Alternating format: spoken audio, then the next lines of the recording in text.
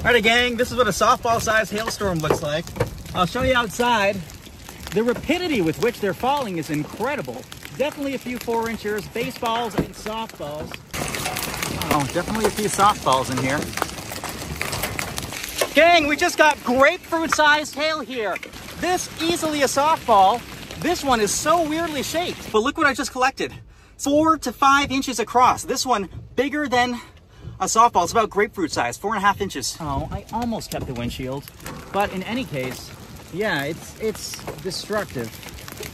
It's amazing. They're falling at speeds around 100 miles per hour. Alright gang, science has come to life. Horizontal spin is being sucked into a new supercell, feeding its counterclockwise rotation. Literally, it's a boundary hugger. It's sucking in all this horizontal spin, tilting it vertically. That's going to help this to potentially produce a tornado, which again is concerning, but to see that science in action, to see the streamwise vorticity is amazing.